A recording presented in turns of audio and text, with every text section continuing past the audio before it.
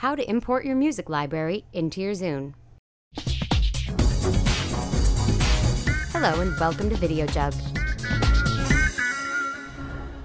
So, you just got your Zune software loaded in and you're just chomping at the bit to get all of your music in there. Don't worry, we'll show you how to do it in bulk. Step 1.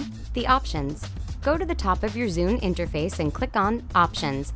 Now click on Add Folder to Library. Step 2. Browse around.